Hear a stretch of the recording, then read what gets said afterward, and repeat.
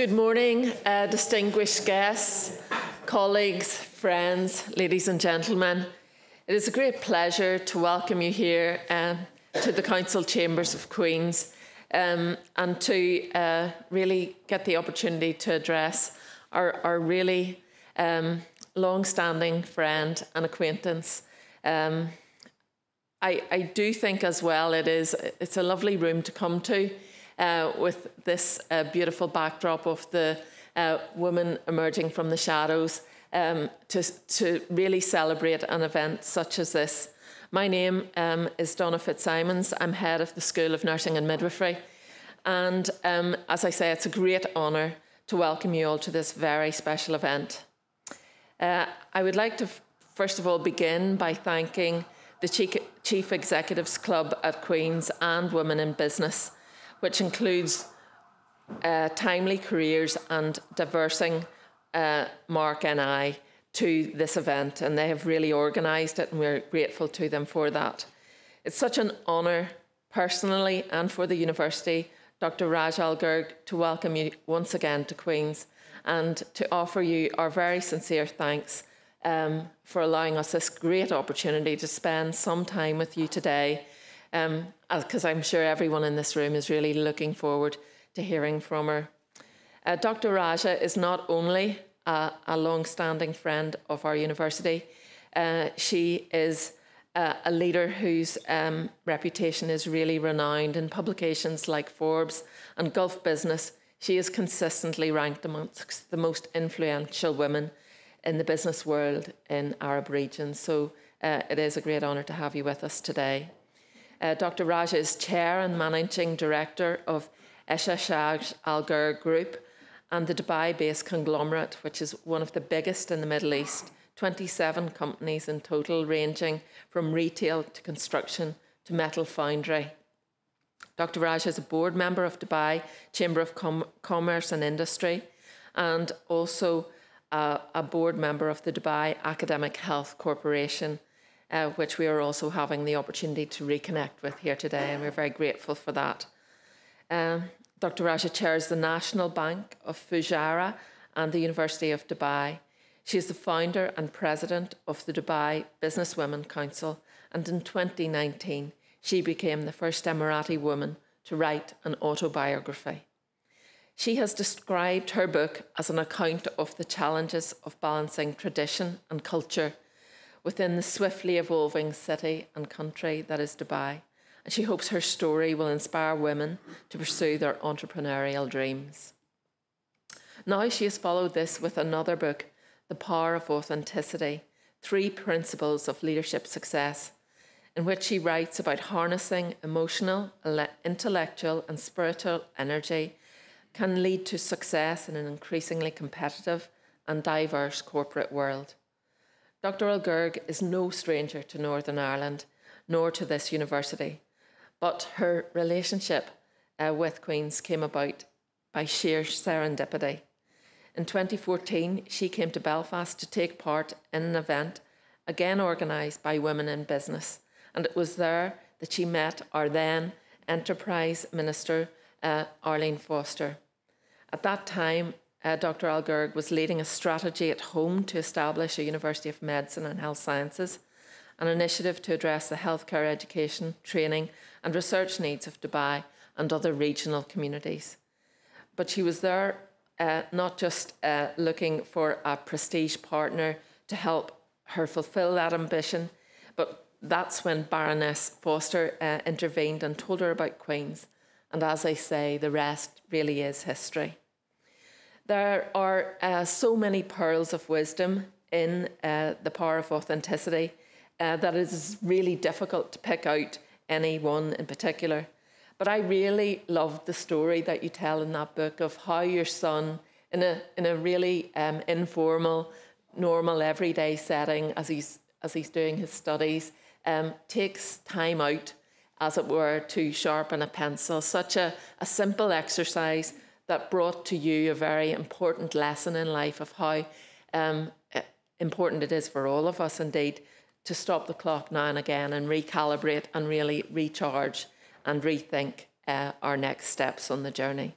So I think those are amongst many salutary lessons in that book that I certainly will take with me into the future. Initial discussions began that year around the partnership model that might be used, and in January 2015 an academic partnership services agreement was signed, and in September 2016 the Mohammed bin Rashid University of Medicine and Health Sciences Services enrolled its first undergraduate students. That pioneer cohort graduated in June last year, and I was really honoured to be there amongst the guests. It was a wonderful celebration. And there was also more in store for that collaboration. A second agreement was signed in 2018, this time to establish a College of Nursing and Midwifery, and it's my very great honour to be involved in that initiative. That college enrolled its first students in September 2020 in the heart of a global pandemic, and despite all of those challenges, they very successfully transitioned to graduate last June. All of that is thanks to the vision and tenacity of our guest today, and it was an appreciation of her many achievements that we here at Queen's were also delighted to award her an honorary doctorate for her services to business and commerce.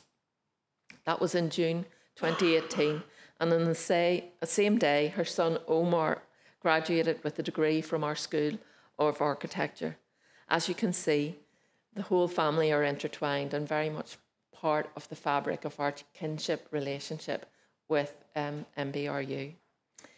So you will all, I hope, join me in welcoming Dr Raja Al Gurg to Queen's today, and to also welcome Dr Roseann Kelly, Chief Executive of the Women in Business Group, for an informal conversation in keeping with the calibre and the notes within the book, a very great opportunity to learn from two very experienced women in our midst. Thank you very much.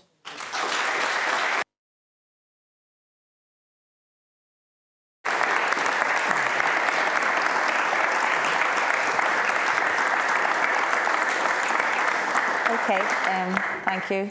I'm not a doctor yet, Donna. It's coming.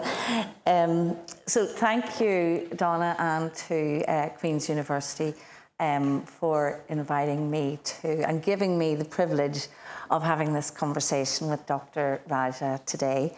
As she says, I'm Roseann Kelly, and I'm the Chief Executive of the Women in Business Group, which includes the Women in Business Network, Diversity Mark, and our new Timely Career Service for women returners. Like I say, I am truly privileged to be able to facilitate this conversation. I met Dr Raja back in 2014 when we had our International Voices of Leadership conference, and it was Arlene here who had issued the invite over.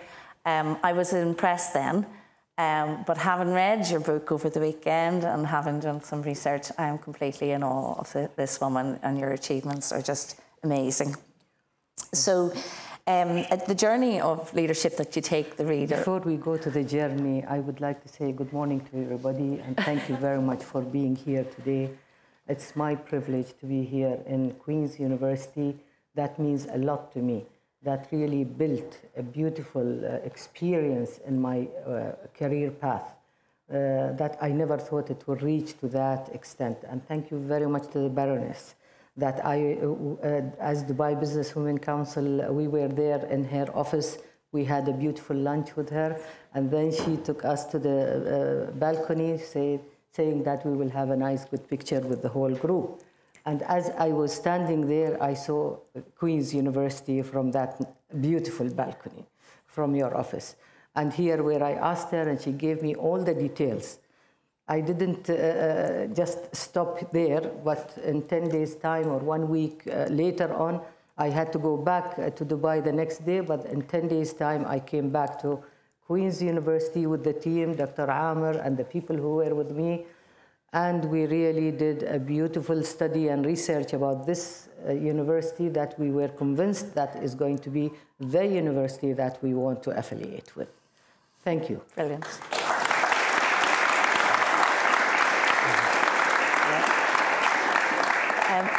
Before we move on to your current book, The Power of Authenticity, this is your second book. Maybe you could explain in terms of the first book and how it came about, because you're an extremely busy woman. So where did the first book come from, and then how does it lead on to the second one? Thank you very much for giving me this chance. And I really would like to link both the books together. First of all, I thank presenting me to the audience and that all, but take all that away and just keep the only thing, Raja is with you, okay? So that's how I like to deal with my people, with my friends, with the people I come to know. Definitely, as we were discussing even, that, you know, the years takes you through beautiful experiences and bad experiences. And you just, you know, face all these, whether you face them with good brain thinking that this is the way I want to move, although it is a bitter one, or this is the way I want to move, although it is a very simple, smooth one. And to me, I think the bitter one is more important than the sweet ones, because the sweet ones are all easy ones that they come to you. You evaluate, you value that, but the hard ones, those are the ones that really improve you as a human being and polish your skills of leadership, of understanding people, of dealing with the situation. So these are two different things that we have to value in our life. So what I went through in my first book was all my youth, all my childhood, my education in Kuwait. And for me to be going to Kuwait in the 70s, 1973, it was a big challenge for me. And it is mentioned in my book is that my parents wouldn't allow me to leave the country. And as soon as I went to my father telling him that, you know, Dad, I finished my secondary school, he said, oh, you mean to tell me all the schools in Dubai, you have finished them? I said, yes. He said, then what do you want to do? I said, I want to go to the university. He said, and what is that? And now my father is not educated from Cambridge or Oxford, but he's a self-made man. He's a walking encyclopedia. So I told him, you know, I have to travel. He said, where? I said, either you pick for me the country that you would like me to go to. And I am ready to go to any country, but I want to finish my studies. So he said, I said to him, Egypt, Baghdad, Kuwait. So he picked Kuwait very easily, and he said, go there because part of your family is there and they will look after you. And I did not say no. I went to Kuwait. But there, where I wanted to apply for Kuwait University, I wrote economics and politics. Number 2, favorite, economics and politics. Number 3, economics and politics. Okay? And I went to Kuwait. So when I went to Kuwait, I didn't see my name in the economics and politics. And I became so disturbed. I said to myself, oh my God, this is the subject that I would like to really study in my life. Then I went to the dean. I said, and she was a lady. I said, you know, you didn't give me the right subject that I was dreaming of studying. So she said, you know, I don't have place in politics and economics, and I don't have place. You have written 3 favorites, and it is all economics and politics. I said, but this is my future vision, you know. She said, no, I have an Arabic language. I said, thank you very much. I don't want it. She said, I have an Islamic culture. I said, I don't want it. Thank you very much. Because I want something to really help me in my life and for the future. Then she said, you know, there is a last chance for you is a chair in English literature. Now take it or leave it and go back to your country. Yeah, she did that. So I said to myself, now if I go back to my country, I will really take a wrong impression to my father, to my community. Why did they throw her out of the university, you know? Because people will talk about it like that. So I said, okay, I'll take the English because the English will always help me. And I've been going and coming to England every summer with family, English family, living with them, talking English, so it will be easier for me.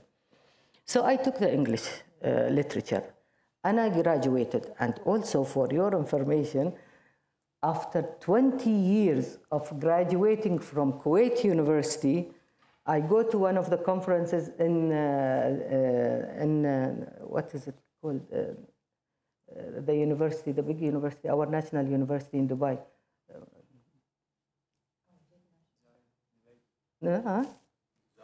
Zayed, sorry. Zayed University, and here Sheikh Nahyan is there, and he tells me, I was sitting there and he was sitting there. So he calls me, why are you sitting there? Come here, because I want to introduce you to a woman from Kuwait University.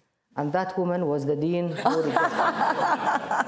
Oh my goodness. You know, so what I did is that I thanked her because I had to do the opening speech. So I gave her my card. I thanked her very much that she advised me to go to English literature. But very here good. I am in economy. But I didn't take politics because now I am not looking into that. And this is how I started. Oh, very good. And through that, of course, with all this experience, what happens to you as a human being? You learn. And you learn how to be, of course, it all depends on you as a human being. You learn how to be transparent, how you want to be a dedicated person, what do you want to achieve in your life, how far do you think about your career path, and where are you going to reach. And all that really pulled me into taking this path of authenticity. And how does it have a link with the leadership qualities for any person? Because as people, as a human being, we all have leadership qualities in ourselves. Now, whether they are very small, whether they are very big, whether they are with a politician or economist but even in a mother who is looking after her children, there are qualities of leadership because we all lead. Now, how do you enrich those qualities and nurture those qualities? This is the most important thing. So this is what led me to authenticity and how to deal with my team and how to be there for my team. And this book will lead me to another book that says Succession. Once I am successful in transferring my business into the third generation without any hiccups, then I will read to you. I will write to you the third book, inshallah. Okay. Yeah. Thank you. And I suppose just before we move into the book, we had talked earlier about the perceptions of the Arab Emirates and also in terms of women there. And if you wanted to maybe share a bit in terms of where that is now. Yeah, of course. Unfortunately, the misconception about the woman in our part of the world is of a high grade, you know. Whatever we do, it's not seen whether we have achieved or we haven't achieved. And I think this caused me a bit of bitterness there where I had to work very hard. So I was, of course, after the decree of Sheikh Mohammed, I became the founder and the president of Dubai Businesswoman Council, with me like Mrs. Faiza and the rest of the team. And we thought, what can we do? So that visit to Belfast in 2014, it was from Dubai Businesswoman Council that I came to know about Queen's University. So we thought that the best thing to go about it is that to travel around the world, to see. Let's go. We went to Japan, we went to Australia, we went to Canada, we went to United States, we came to England, we went to Europe. Everywhere, you name the countries that we went to. And all the time, the whole group will be there. And we don't just go and sit there and sit in the conference and listen. We will pick and choose the proper conference that would really add value to us. And we will go for that conference. But what we will ask is that one of us should be the walkie-talkie. Okay? So, of course, among my friends, they were all happy to say, Raja, you will know how to do it better. So I took that initiative. And we went around the world to speak about the women in our part of the world and tell them that this is what we have achieved. Our women are doctors, and here are examples, Dr. Khawla, Dr. Of course, you are a man, you know, I'm talking about the women now. And all these doctors, all these lawyers, all these engineers now in the space, teachers, you name them, politics in the cabinet, and ministers, ambassadors, you name it. Still, the outside world doesn't want, or doesn't, because of the stereotype, you know. Mm-hmm. And because also of the way we dress up, I think. And this is, really make the people think, no, I don't think she understands what we say, you know? And that is the fault here. Because you shouldn't look at a person, he is dressed well and nice and good looking, that he is the clever person. No, there might be a person who is down to earth, but he is a genius. Okay? Yeah. So, and here I have examples of when we used to go to conferences. Once we were in Holland, and the head of our conference person, he was from Qatar, he had organized all that, and he said, there is a journalist who wants to interview you, Raja. I said, okay. He said, but be careful, huh? He's very, very sharp, and he's very clever, and he has a very sharp tongue. I said, okay. He had written the book of the Queen or something he named to me, now I can't recall. I said, it doesn't matter, you know, it's only a question and an answer. If I know the question, I will answer. If I see myself that I am going to be hesitant, I will say, I don't know this question. I am very free to say that, because nobody can really dictate their terms on me. He said, you will be surprised. I said, okay, that's all. So we went into the room for him to interview me. And the first thing he will ask me about my hijab. He says, they say, before that, they say you are a businesswoman. I said, yes. So he said, don't you think that the way you look, it deprives you from being a real businesswoman? I said, oh, that is a very good question. Really, I have to answer. So I told him, I will answer your question, but before answering it, I will ask you a question that you should answer me, and from there I'll take it up. He said, yes, ask me. I said, you live with your family? He said, yes. I said, and when you wake up this morning and you got dressed up to come to work, did anybody tell you there is something wrong with your look? He said, no. I said, nobody? I said, no. I said, I am telling you, there is something wrong with your look. So he said, what is wrong with my look? I said, your tie is not matching your suit. How do you like that? So he became, what? I said, yes, to me, as a woman sitting looking at you, your tie is not matching your suit. Now you like it, you don't like it, your tie is not matching your suit. So he said, oh, okay, can we start the interview? I said, no, thank you. I thought you were coming to ask me about what is there in my brain and to explore what is there. But unfortunately, you have come to see what am I wearing on my brain. I am not covering my brain. I'm only covering my private head. Okay? So thank you very much for your interview. I don't want to do this interview, and I walked out. Very good. Okay? Yes, yes, yes, yes. So the women, thank you. So the women in our part of the world are being valued by their leaders. Let me tell you, this is a very important thing, that we are in United Arab Emirates, we have it's like give and take, you know. We have leaders who believed in the woman. Yeah. And we had women who were ready for this belief to take it further, to be successful, to change the way they lead, the way they educate themselves, the way they deal with people, the way they deal with their work. So it was both parties take and give, you know. They gave us the liberty and the trust, and we as women really worked hard into that direction to prove to our leaders that we are the people whom you had put faith in. And this is what makes me proud of my people in United Arab Emirates. So whenever I go anywhere and they tell me you have achieved this or that, I said, I haven't achieved it for myself. I have achieved it for the next generation, for the people who are working, for the women of the Emirates. That achievement belongs to all of us, because it is not only for me. Because if it is only for me, then I am all this book, throw it out, you know, because there is no authenticity, there is no leadership skills, there is no belief in teamwork.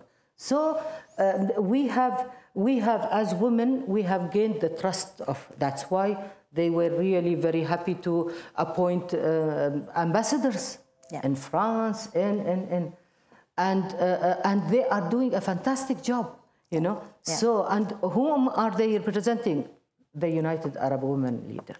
Yeah. So this is what we are really proud of, and we are lucky with, you know. Yeah. Yeah. No, we did talk at length about that, and in terms of what the government were doing and how supportive they were of women's empowerment, and even around childcare as well. Exactly. Yeah. And now when the government saw that the woman has to work long hours. Now we were the generation of luckiness, I call it.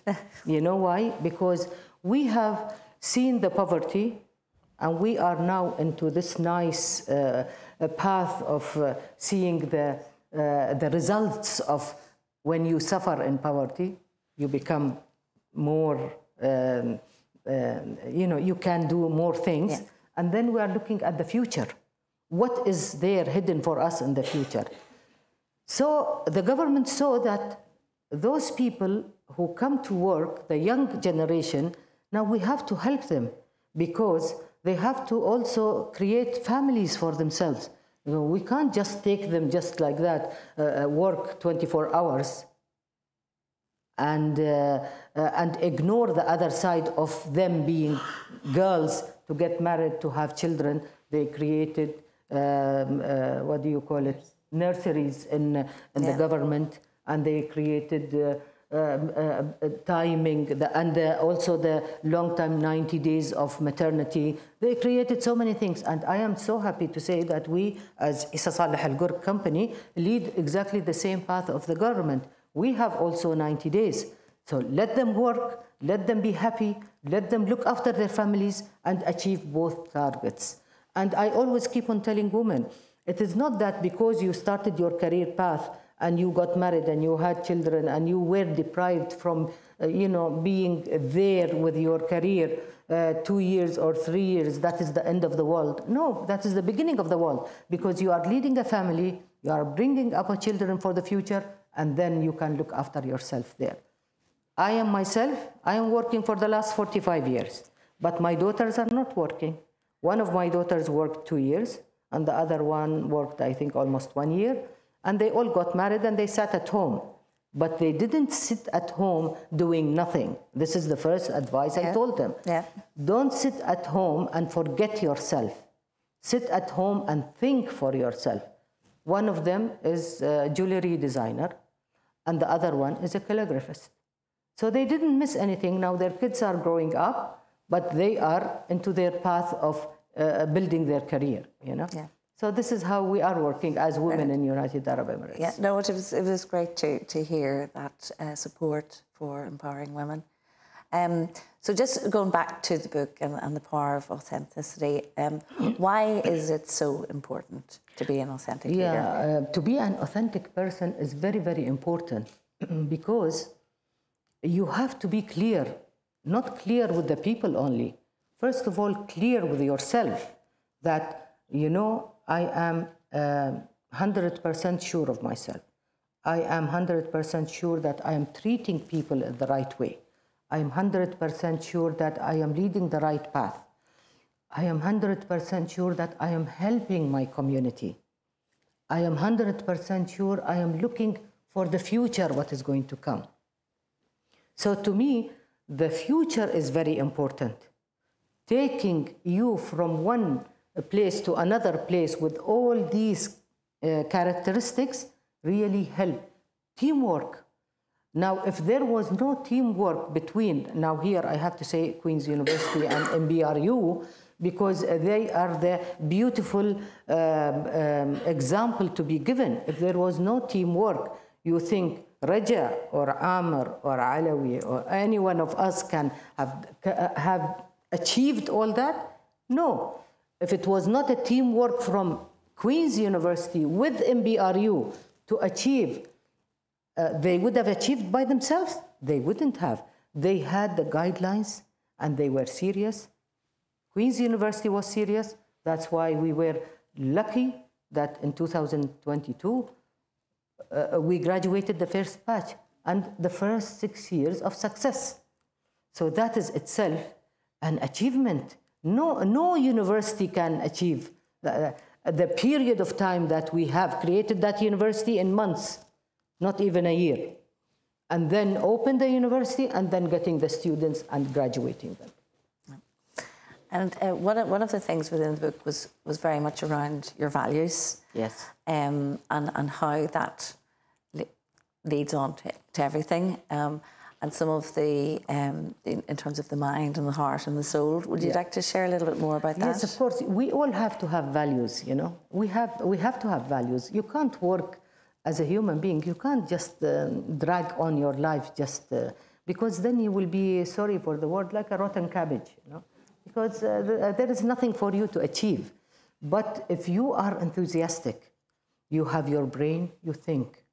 You have a project in front of you. You think you will only dictate the terms and you will work towards that project and you will make it happen with only with your heart or with your passion or with your mind. If you are only with your mind, then you will be a dictator. Because then you will only dictate your terms and say, deadline, I want this project to finish by the 15th of this month. And you go out of the room. Now, what does the team do? What do they have in their hand? They have time limit, and this leader had dictated his terms, and he left the room without even guiding us, without even looking into that the team can think outside the box, give the team the opportunity to think with you, not to dictate your thinking on him. Let everybody think together. Let even the person who is negative in your team, he doesn't sit and want to participate. You encourage him to participate so that you can get the, we call it the best of the best, you know.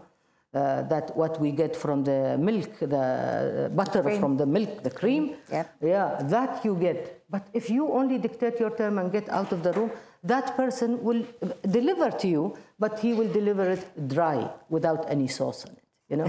So yes. You have to be very, very careful with your team.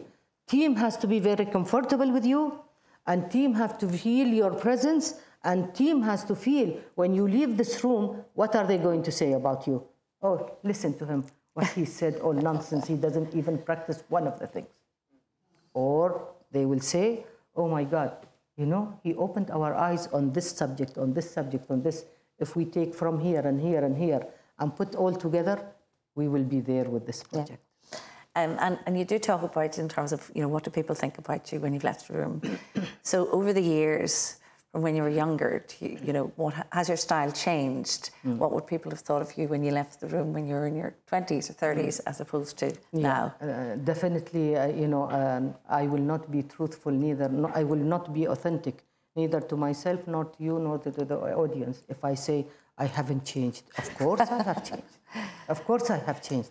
Because when you are in your 20s, when you are in your 30s, you are still gaining, you know, observing. You are learning, you are seeing life differently every day. You are young, your actions are different.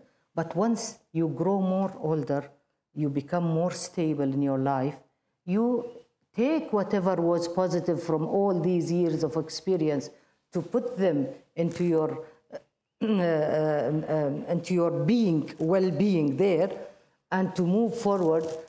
I have changed definitely.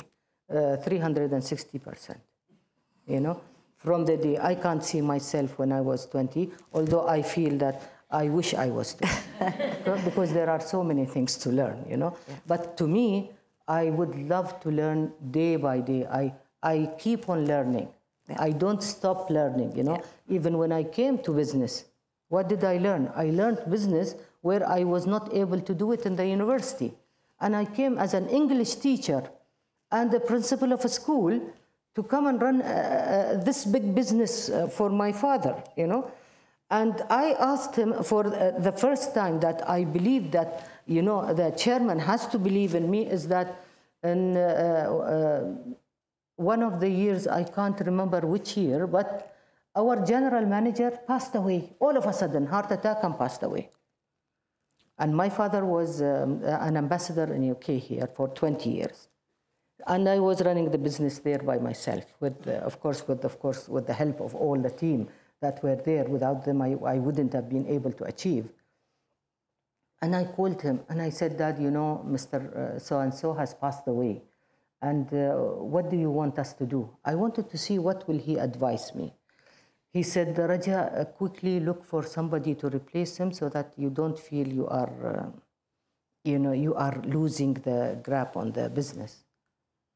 And at that time, I was thinking in my head whether to tell him that or not. Then I became very brave. I said, Dad, you know, can you give me a few months to 1 year? Let me be your general manager. Let me run those companies for you. And if you see me incapable of running those companies, I won't feel bad at all. Just tell me, Raja, step down. There is another man coming for you. Wow. Yes. And he said, are you sure of yourself? I said, I am 100% sure of myself. And I ran that company from that day until today for more than 16 years without a general manager. Wow. And yeah, I was a general manager, I was a managing manager, and I was doing everything until we brought my eldest son, who was working in the government for 12 years. We told him, and he had studied, of course, business and all. Now you join the family business and you start being the general manager for the group. And here we have, where we have maneuvered, you know. Yeah. And one of the other things from the book that I took was certainly that you're calm and composure. And that is something that has come over the years in being able to stop and to not let people read your face either. And I know for me, everybody says, oh, Roseann, we know what you're thinking before you say anything. But and whether I had asked whether that was something that was learned or how did that come about. And one of the examples in the book is with regard to a supplier. And if you want to share that story. And, the supplier who came and signed with me in Dubai. The one, yeah, who you... He didn't want to give me the agreement. He did, yeah. That supplier, he's a German supplier. And we were dealing with his goods just in recent days.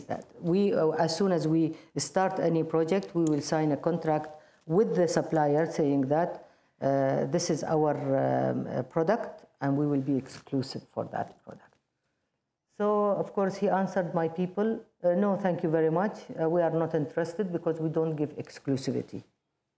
I said, okay, well and good. Thank you very much. You go and look for somebody else in the market. I called him and I talked to him and he said no, and he wanted to convince me. I said to him, but what if I build? He said, after 5 years, I'll give you the exclusivity. I said, why should you give me exclusivity after 5 years? You want me to work 5 years free for you, even if I get money every year, that much money from your product. You want me to build the market for you, and then you come and take that product from me and give it to somebody else. You call that exclusivity? I don't want this exclusivity. My exclusivity is to give me and sign with me on the same day. And the next day, I found my people coming, you know, Mr. So-and-so is coming all the way from Germany to meet you, because he's also from a family business. I said, well, good, very good for him. Let him come and meet me. What will he meet with me? So I wanted to see this stubborn lady, why she did not agree to sign non-exclusivity for 5 years. I said, because I am stubborn and I think for myself. I don't think only for others. I think for my own benefits too. So he came and he sat with me and he was so much impressed with our companies. We did a good presentation about our companies and how we deal with all the companies and what products we have and how many years we have been with the Unilever, how many years we have been with BAT, how many years we have been with Siemens. And I said, Siemens is your own German thing. And Siemens is is a very well-known internationally, and we are the agents for Siemens. So what else do you want from me? So he said, I'm ready to sign your contract. He signed the contract, and he left the place. Happy, he is happy, and I am happy. He is getting money, I am getting money. So that's how it works. Yes, and I think what comes across in the book is how calm you were around that, and your composure. And it was because of you knew what you were doing, you had prepared, and therefore you were able to be calm and composed. This is what has come into this book, negotiation. Yeah. Now, when you negotiate with a person or with a company, and that negotiation takes you further to the end, and you feel, like in my case, you feel, no, it's not the right way to do it. Sorry. Then you say no, you shouldn't feel sorry. And you should be proud of yourself. And you should say, I left it because I don't want it. Not I left it because they took it from me. Yeah. Because if they take it from me, here where I will be bitter. But I left it because I don't want it. So if it comes, then it is well and good. If it doesn't come, then in negotiation, that's the way how it should go. You shouldn't feel that you have failed. And that's the important thing. Yeah. And some of the other areas in the book, in the importance of listening and respect and empathy and kindness and commitment and harmony, and that these are really, really important to you. But the key one that comes across the whole way through is about listening. If you want to share, even in terms of your father. Yeah, it is. Listening is very, very important. You can go and you can sit with people and look outside only, and they are talking. You can sit in a meeting, eye contact and listening. Why we have autistic people that they don't have any eye contact, and why you are a normal person, you have an eye contact. Now you are asking me, I am looking at you, but still I'm looking at the eyes of my people who are there in this room with me. Listening is very, very important, that you have to listen to people. You can't just go ahead, just say whatever you want and let people take it or leave it. No. And when you are discussing with people, you have to listen to them. You have to make yourself available for them, and you have to make that person who is in front of you that you are paying full attention to you, and I'm listening to you. And this part, I think the chairman has taught me, because I used to sit, I was not in business, I was an English teacher to come into business for 3-4 years, being educated, because he told me this is a big university, you come to this business and you will learn from there. But for me to sit and listen to everybody, I mean, I used to sit and listen to every single person, even to our dead general manager. As soon as they will bring him the balance sheet, he will open it and he will tell him why this is less here, why in 2002 it was that, why, and this. And then when I leave the meeting and the full room, I go to him, to his room. I don't go to my office. And I say to him, can you please show me where does your eye go onto a balance sheet when it first comes to you? And he did teach me a lot of things where I am so grateful and thankful. And one of the incidents that made me really sit and listen to people is that when I sit in the meetings with this is what you want to tell me, no? Because it is there in the book. That I used to have my pen and I used to scribble just making arrows. But my arrows always used to be to the top. I don't do downward arrows, because it is the past, okay? So my arrows are always, then my father caught me. He said, listen, don't play with your pen, inshallah. And from that day, I will not touch the pen except if I have something to write very quickly, and he can see me that I'm writing, I'm not just making arrows, But I think I made arrows because I wanted to grow, Very good. Thank you. Another phrase that resonated with me in the book was, you can't clap with one hand. That's right. So if you want to share. that? Yeah, of course. I mean, we all now clap, but we didn't clap with one hand, with the other people's hand. You know, you have to clap with two hands so that people can hear you. You have to look at the people with two eyes, one brain to think, two ears to listen, and one tongue to talk. You have to observe people. You can't just feel that there is nobody in the world except you. You have to know that you and the people are making it, not you are making it. It's always, I always describe that when also they say that what is the difference between a man and a woman? You know, the women and the men and I said, there is no difference. Why do you want me to compete with a man? I don't want to compete with a man. The man, God has created him a man because he wants him to be a man. And God has created me a woman because he wants me to be a woman. And there are certain skills that the man can do, certain skills. The man can't get pregnant, can he? No. Okay. So there are certain skills that the woman can do, and the men can't do. And then there are. And why do I want to compete? Do I compete with my father, with my husband, with my children, brothers, with my children? I don't want to compete with them. Everyone has got his own qualities. Let them live and let them show whatever they have, and I will show whatever I have. So there is no, I don't want to be compared to anybody. And I said that in London when they said, today is the Women's Day, and we have to celebrate the Women's Day. I said, I don't want to celebrate the Women's Day. Why should I celebrate the Women's Day? The Women's Day is 365 days Correct. in the year. Yes. Why should I celebrate? God has made me and gave me 365 days. And why should I pick one day and leave the 364 out of my way? Absolutely. So when I got all these Happy Women's Day, all these messages, I didn't even answer any of them. Good. I didn't. I think it's a bit of a battle that I've been having as well, in that obviously we work every day around supporting women and around International Women's Day. Everybody goes bananas doing events and everything else. And it's like, I prefer to speak in a normal conference for women, but not on Women's Day. yeah, very good. That's why I made my book here. On the 6th, I came here so that, because everybody was asking me, please come for our place, please come for the Women's Day. I said, I don't want to come for Women's Day. Why should I come for Women's Day?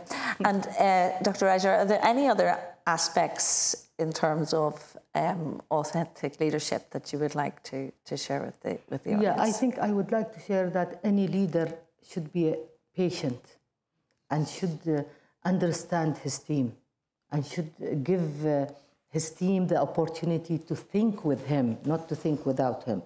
To think with him to get what he wants. And then separately to think without him to give him more ideas. By doing so, the team and the leader, they will be. And also another advice I would like to give the leader is that, you know, when you finish a project and you go to your superiors, you don't say, I have done it. Who are you? You have done it. Who are you?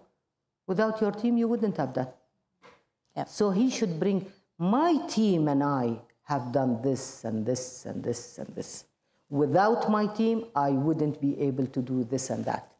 So once your team feel they are secured, they are valued, then they will produce more for you. As you are sitting, you will get a positive, outcome. Yeah. And before I go to the audience to take some questions, would you share your story about the salesman who? No. Yeah. My people have heard it in Dubai from Dubai. But this salesman, I went into one of my shops that we sell white goods, and we used to sell small items, you know, that you can pick and shoplift, you know, and he was sitting on his phone. It was a holiday day, and he was working overtime, talking on his mobile. And I said, "Excuse me." He didn't even answer me. Excuse me, he didn't answer me. Again, excuse me, he didn't answer me. I went round, I had a big bag, I shoplifted everything, put inside my bag. Yes, I did that. And then I went to one of the fridges, I opened the fridge, and the rubber of the fridge, you know, It has fallen down. So I said, excuse me, I want to buy this fridge. So he came. He said, you know, I was busy on my phone. I said, I don't care, you were busy on your phone, whatever, but I want to know why your fridge is damaged and you are putting it in the showroom. I am a customer. If I see a damaged fridge, that means that all your goods are damaged. And I will not buy it. No, we'll take it to the service center and they will do it, and it's a very minor thing and all. I said, okay, so you have been doing this job for a long time? Okay, can you get out of my shop, please? Get out of my shop. And he went out. I said, pull the screen down. And he pulled, and I locked the door. I called the general manager of that entity. I said, come now. I am there. He said, now you will wait. It will take me 15 to 20 minutes. I said, doesn't matter. I will wait here with I have something very important. So he came. When he came, I gave him the key, and I emptied my bag. I said, I shoplifted all that from your shop. And this man is a useless man. Let him get out of it. Company. Yeah. I kind of felt sorry for him once he realised who he was talking to, that he was in serious trouble. Okay, so look, I'm going to take questions from the audience now, but we've had a few that came in over event, right? So one of them is, what do you believe are the essential characteristics or behaviours required to be a woman of influence in the business world? You have to be very serious. And you have to know your way, and you have to work systematically. System is very important, and time management is very important. You can't say, I am a leader of this business, I am a leader of this business. Okay, what did you do for this business to grow? There is a scope of growth in this area, but there is no scope of growth in that area. How will you improve this area to be bigger? And how will you improve that dead body to be a bit more active? So you have to work in a system, you have to value your system, and you have to value your time, and you have to be very, very cautious of time, of dealing with people, of understanding the market. I mean, to me, every day I hear the news, I watch, I am on media all the time to see what has happened. Silicon Valley has fallen down, has grown up, and so on, because you have to build your thinking. If you are an economy, is that if the gold is low, what will happen? If the gold is high, what will happen? If the interest is high, how will people suffer because of the inflation and all that? So you have to be educating yourself all the time. It's not whatever you have read in the books and you came out of the university, because that is only to get your degree and be recognized that you are a BA and get a nice good salary, okay? But is that only the way to lead your business? No, maybe out of all the 4 years, you will get experience of, I will give it 30%. But the rest of the 70%, you will get it from life experience of meeting people, interacting with people. And that's why in the family business, we don't allow them to come to the family business because they are the children's owner. They go outside and work and rub shoulders with others and see how is in the society, how people are fighting for their jobs, and then come. And when they come into business, they are not there to play around with the money. No, you have your salary, you live on your salary. You are not going to touch 1 pound of my business. End of the year comes, you do good, you take good. You do bad, you take bad. And that's how we work. And that's how I want to move to the succession plan, where I have put on the top of the group or the committee that I have formed from the business people, my nephews and my children, that to sit together, headed by my youngest sister. I didn't want to head that committee so that they don't tell me you are an old school. You are not thinking about the new system and you are not thinking about this and that. So I said, you are younger, almost 18 years than me, you had that one. But you are not allowed to take decision without coming back to me. And we will discuss it, and then we will take a decision. You have the lawyers, you have all these entities that they will work for you, but you have to do the homework for me. I'm waiting now. I said, how do you want the whole thing to come to you without a hassle? Because the first thing our leadership has asked me is that when the chairman passed away, what do you want, any help you wanted from our offices so that your family business doesn't get into, see how thoughtful they are, into mix up and all that? I said, no, sir, we are fine. 15 years ago, we have organized ourselves and we are on solid ground.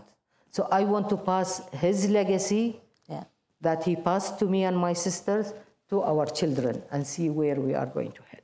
Perfect, thank you. Okay, so I'm going to open it up to the floor for questions. Anybody got any questions for Dr. Raja? That's nice. Oh, there's one down there. There's a microphone coming. Thank you. You mentioned your father being a self-made man. Yes. And obviously because of his success, you came into a very large corporate environment, which you've since grown. What do you think his lessons would be for an entrepreneur, female or male, starting out versus your lessons about running a big corporation? Well, his lessons will be dedicated to your work.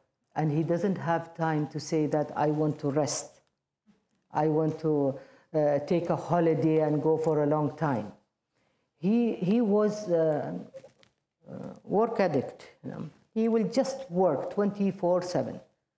And before, we used to have one day holiday, that was Friday, okay? And then they made it Friday and Saturday, and he used to grumble and say, what is this that they have done? Saturday, it is a waste of time that we are sitting at home, we are not doing anything. But yet, he educated himself. He was reading his newspapers, his books. You should come and see his library, you know. I was thinking what to do with all those books. It is a big library that he has. The books has accumulated through all his, he was over 100 years, you know. Wow. So he really built himself of nothing. He was a postman. And then to learn English, you know what he used to do? He used to go with a doctor, he's called Dr. Ayub. He was a Pakistani doctor. And he told him that, you know, you want to study English, you want to learn how to speak English? He said, yes. He said, then you come with me, I'll teach you, but you come and carry my bag, and we will go around in the community, and we will give vaccines. See, he taught him how to give vaccine. And he taught him English. And he was with this doctor carrying his bag as an office boy to go around and come back. Yeah. And he learned. And once the British Bank of the Middle East was opened there, he was the head of that British Bank of the Middle East. Mm. And then they sent him to England here to really educate him more. And they sent him to Bahrain and all that, you know. So he believes in hard work. This is what I want to say. Yeah. He believes in hard work, dedication, and honesty. And here, authenticity did not come only from me and my experience, because I saw that he was all the time being transparent and honest. He doesn't have anything to hide. He will tell you, yeah, I don't like this, I don't like it because it will not work. You know, that's it. Yeah. Yeah. So he was honest with himself and honest with the team that he was working with, but he respected his team. That until today, all the people, when they come, the first thing they will ask, you know, we went upstairs just to see the chairman's room. But now you are called the chairwoman. Why don't you go upstairs so that we come into that room? I said, I don't dare go to that office. Yes, because I respect that office. That office that has given me all this experience, all this life, all this, I am grateful to that man that I just will come inside every morning, good morning, and I'll go out. But I will never, ever sit on his table because he was something different, special more than me. I'm not a special, but he was more special than whatever I will say about him. We think you're pretty special. But I think, you know, in terms of the answer, it is the hard work, but the other piece is about the learning. Of course. And in the back of the book here, in the appendix, and you've been continuously learning your whole life, there's 37 books recommended there, and these are just some of the business books. Now, you said you read lots of, you know, fiction as well. But it's clearly evident that lifelong learning is something that is really, really important. Yeah, it is very important. And for me, I don't like to go for flashy things, you know. I mean, when I wrote this book, and I wrote the first book, I remember Easa was saying to me, do you want us to bring a professional photographer, so that, photographer, sorry, to take your photography and photographs and all for the 2 books and all that? I said, don't bring anybody. My son takes good photographs. He will take my photograph. And that's it. Both the books are my son. And this one is very also. Good. Yeah. Your son. Yeah. Any other questions from the audience for Dr. Raja? Yes. Oh, over here.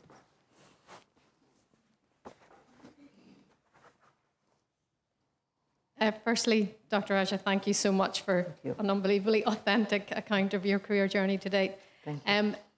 I had the privilege of getting to read it over the weekend as well. And the story, I think, about your son taking time out from doing his homework and going to sharpen the pencil and stopping the clock, his homework clock, to do it, really resonated with me. And just thinking of that point, there's been a lot of noise and publicity in recent months about great leaders like Jacinta Ardern and Nicola Sturgeon stepping back because they, to quote them, have nothing left in their tank. So I'd be very interested to know, how do you keep your tank full with the very many asks on you? So what are the practices or approaches that you take? Thank you. You know, I am not a politician, you know, although I wanted to study politics, but it is good that I did not, you know.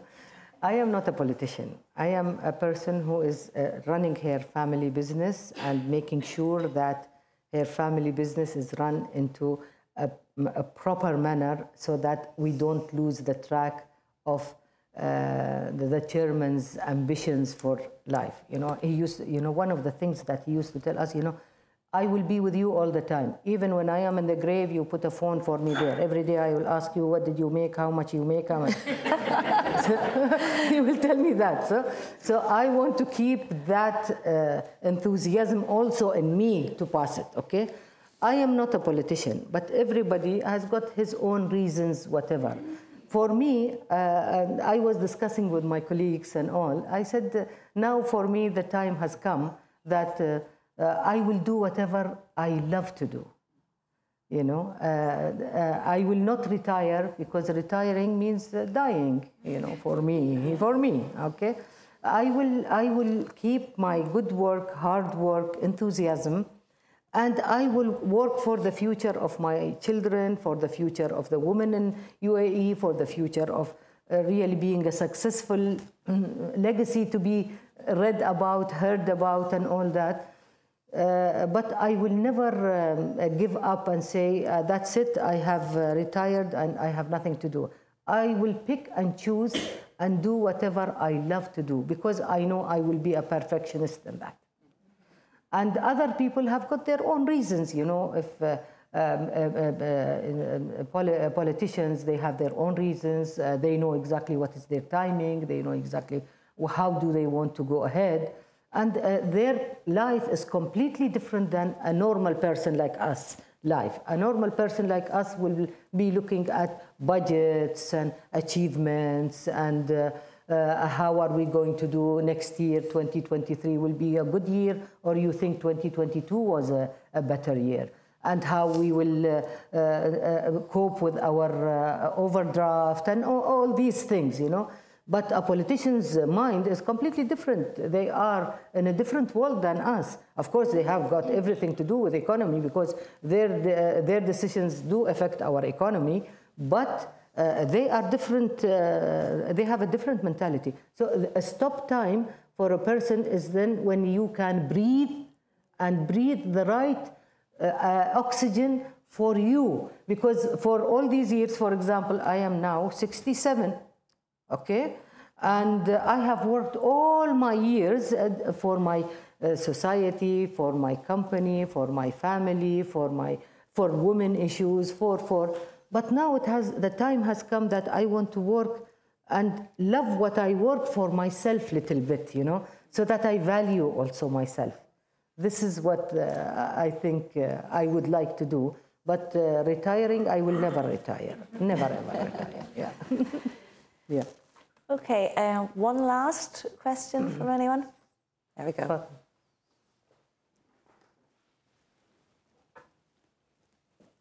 Good morning.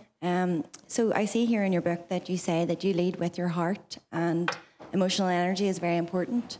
You seem very proactive and very positive. I suppose everyone in the room would be maybe keen to learn if you have any advice on how to keep your team positive, proactive and motivated. Because not everyone, I suppose, is like that naturally. And I think if you have any advice to give to us to bring other leaders on board or to help motivate others, is there anything in particular that you do to try and achieve that? Yeah, thank you very much for the question. I think how do you keep your team being motivated? You know, one of the things that we have implemented in our group company, we have an account on WhatsApp called Leaders Account, okay? And every head of the company is in that team. And whatever happens, we will share, and I am with them. Every one of us is there, you know, our 27 companies, plus the owners, plus their children too, okay? So we will all share, and we will all, I mean, this morning I was just sitting and having breakfast with my colleagues here, and they told me that we won a big prize from economical department for the service that we give in one of the big companies, furniture companies. And for 2 years continuous, we are winning the same thing. So I became very, very important. So everybody was congratulating that team. And so you can see when you go into any company, let me tell you, is that, you don't feel that as if you are an alien there, you know? Because I remember one of the things that I was in Italy for Milano exhibition for furniture. And in the morning, I always get up early. So I go to a breakfast room and I tell the reception that, you know, there will be 4 people coming to join me. And I'm taking that big table. And one of the managers whom we have just recently recruited, that is years ago, he told me, you know, I worked 12 years in one of the companies. I've never seen the managing director. Well, that is not a good sign. You know, you have to see your managing director, you have to see your manager, direct manager, you have to see your salespeople. So you feel the atmosphere. So you will sit at the table, have your breakfast, have your lunch, interact with your people so that they know exactly who you are. But if I take a small table of one person there sitting and my team is sitting there, that is the biggest failure it will be in my life, you know. So this is how, as a team, you should work, and as a leader, you should lead. This is how I don't know whether I answered your question or not. Yeah. Okay. Okay, well, thank you so much. And like I said earlier, I did read the book. I was really impressed with the book. I was motivated by the book, and I really recommend that people read it. The values and your authenticity comes across in how it's written as well, and the honesty within the book. So really, thank you so much for coming here today. And thank you for sharing. Also for this book, I have listed also the books that I read. Yes. That is very, very important because, I mean, I read more than that. I read in everything. I don't only read in business and all because I am, after all, I am a human being. I would like to take a novel and read it, whether it is a happy one or a sad one. I like to write poetry. I read Arabic books. I am into all that, you know. Yeah. So I have a lot of treasure that I have collected behind the door that I am not putting outside to the market. Very good. Yeah. Could you please give a warm round of applause to Dr. Raja for sharing? Thank you very much. Thank you. Thank you so much. Thank you. Thank you.